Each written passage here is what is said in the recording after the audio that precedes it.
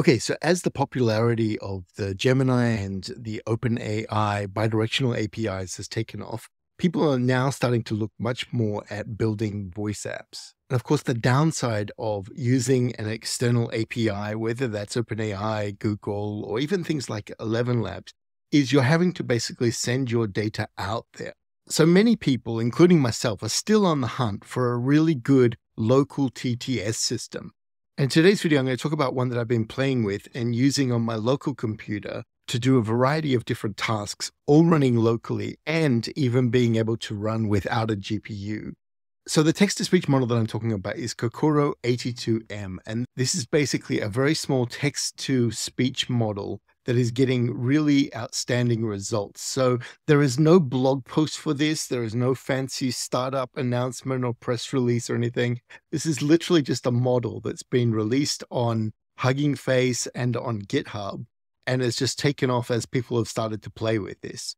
Now, one of the reasons that it has taken off is because it's performing so well in the TTS arena on Hugging Face. So if we look at the leaderboard on the TTS arena, we can see that Kokoro is by far the #1 best ranked TTS system here.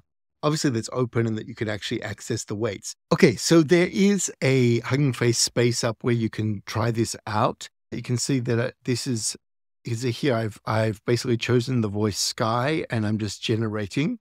Hi there, everyone. This is Kokoro. Hi there, everyone. This is Sky from Kokoro.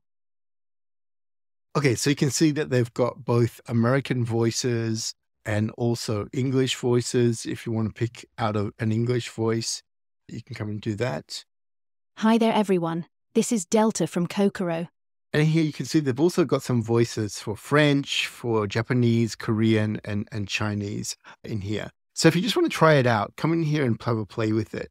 So while there's no fancy blog posts or anything like that about this model at the moment, we can see some interesting information about it. We can see that, okay, this is trained on less than 100 hours of audio, which is pretty amazing. And it seems that the architecture is based on this style TTS2, which actually has a repo up online and a whole paper about it if you want to actually go and see it. So one of the cool things about this project is that it seems to have taken off quite quickly. So not only have they released weights with this, there seem to be plans to make the next version of this and to train it on more data to get it to actually be even better than it is now. One of the interesting things out there is that the way that model works is you've got the actual model and then you've got embeddings in what they're calling a voice pack. Now, they're offering to make a voice pack for the particular voice you want if you just contribute data to the next training run of this. So if you're interested in that, you definitely should come in here and have a look at it. On top of this, the community's already started building a number of external projects around this. So one of them that is really good is the Kokoro Onnx GitHub repo. I'll talk about that in code and show you actually how I use that to run the model locally. Also, there's an interesting project, Kokoro Fast API TTS. And the idea here is that this is basically creating a Fast API endpoint that emulates the OpenAI compatible speech endpoint. So if you've already got things set up to use the OpenAI voices, you can just swap them over with this here. And then another one that looks really interesting is a whole inference system for Rust, which is definitely worth checking out if you're looking at putting this into production for speed-wise, etc. So let me walk you through the code. I'll go through a Colab version at the start just to explain how things work, etc. And then I'll show you how I'm running a local version using the Onnx inference system in here. Let's jump in and have a look. Okay, so like I showed you before, they've got some guide code that you can actually get started with in Colab. That's what I'm using here. I'm going to walk through quickly like how you can use it, talk a little bit about it, and then we'll talk about making custom voices as well. But if you want to make some custom voices, there are a few ways that you can do that here. All right. So first off, you need to understand that you've got two main components here. You've got the model, which you're going to be running things through. And then you've also got an embedding for each of the voices. So each of the voices has its own embedding, which gives it the characteristics of that voice. So you can see this first one that they made for the leaderboard thing, I think, was basically a combination of this Bella and Sarah voices. Another interesting thing in here is if the voice is American, it will start with A. If the voice is British, it will start with B. they're saying that they're going to release more voice packs, which basically means they're going to release more embeddings of different voices that you could use in there. So obviously they've got the Sky voice in here, which is very similar to a famous voice. And you can see that if we just go through and run this, sure enough, we can just play with this. How could I know? It's an unanswerable question. AGI is like asking an unborn child if they'll lead a good life. They haven't even been born. Okay, you can see, sure enough, we've got the voices out there. Now, we've also got, because the way the model is trained, it's actually trained on phonemes. These are the actual phonemes that are there. And I think it can use both British and American phonemes for different pronunciation, etc. in there.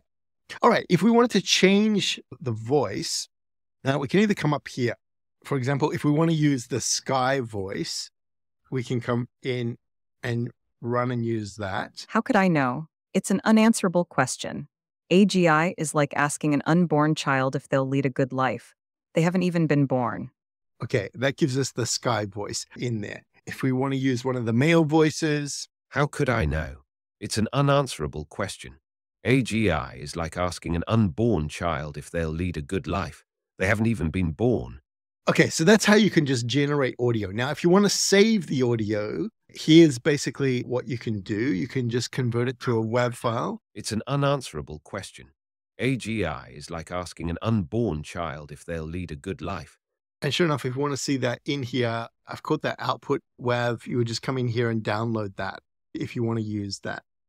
All right, so the next thing up is that if we look at the voices that we've got, for each voice, we've got this embedding, all right? So we've got a tensor shape that's 511 by 1 by 256 in there.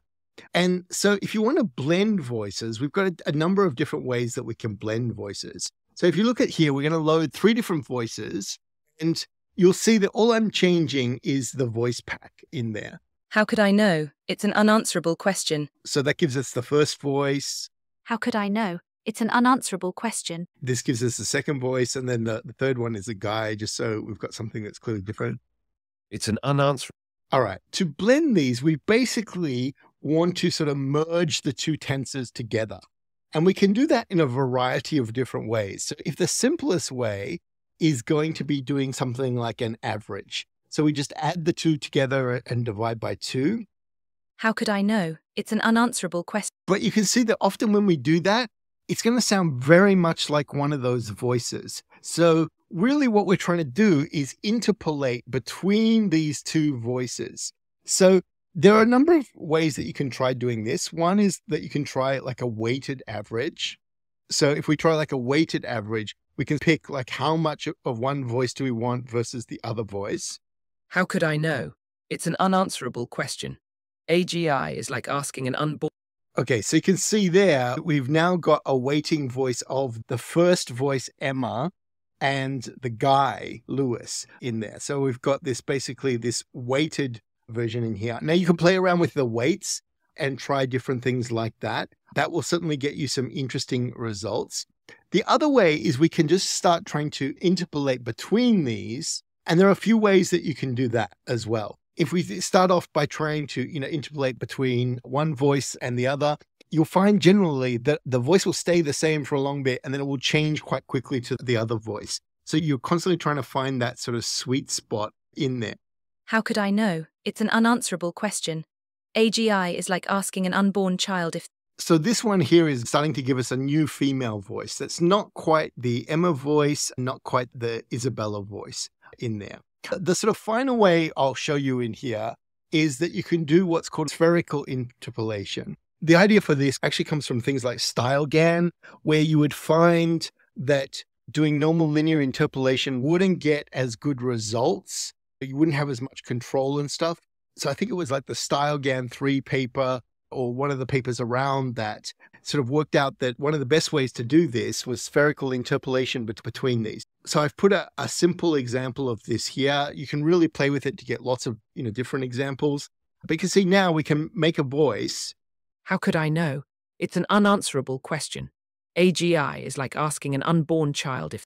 That's fundamentally between the guy and the soft girl. or the guy and one of the female voices in there. So you can take the voices that they've got in the voice packs and mix them to create new custom voices. And all you need to save and just load is this new tensor that's in there. So you'll see when we look at this, it's going to be the exact same shape as the actual voice pack embeddings that are in there. So this allows you to make some extra voices if you want to play with this. If you really wanted to get serious about this, you could actually just train up a model that goes from voice to embedding. It doesn't require a retrain of their TTS model. It just creates new embeddings in there. That's a little bit beyond this tutorial. So anyway, you can play with it in Colab. It works really well in here. One of the things I was going to show you also the Onnx version, but I'll show you that actually running locally, because I kind of feel like if you're going to use it locally, you're probably better to use the Onnx version rather than just the stock standard PyTorch version. So let's take a look at that. All right, so if you want to run this locally, I think one of the best ways to do it is to use this Kokoro Onnx package. And this has been put together by, I think it's the White Eagle. Cool package, very cool package. They're basically, because people have already released the Onnx version of the model as well, and the embeddings are going to be the same, what they've done here is just make it so that it's easy to get it going as a Onnx package, which you can then run really fast on your computer. So I'm using a Mac Mini here. You'll see that it runs way faster than real time, etc. in here. All right, so the key thing you want to do is basically just pip install this Kokoro Onnx, and then make sure that you've got UV installed. If you don't know what UV is, go and have a look at it. You can just do brew install UV on Mac. I'm not sure about Windows. You'll need to look into that. But then you can basically just set up a virtual environment with UV, install the two packages, and then it will basically just create the whole sort of setup for you. The two things that you need to basically copy across are going to be the actual Onnx version of the model and the voices JSON with the embeddings and stuff in there. Once you've copied those across and got this set up, there are a bunch of examples in here that you can actually use. So they've got some really nice different examples of with and without the phonemes, etc. And as I'm recording it, literally, it seems like they're still updating new examples as they go along. So once you've got that done, you can just use their hello example in here, which you're going to basically want to just set up. You can put the voice that you want to use. You can put the text. You can set a speed, etc. And then literally to run it, you just use UV run. It will go through and it will generate the audio out. You can see there it's already generated in there. And if I click on this, we can see that we've got, Hello, Sam. How are you doing today?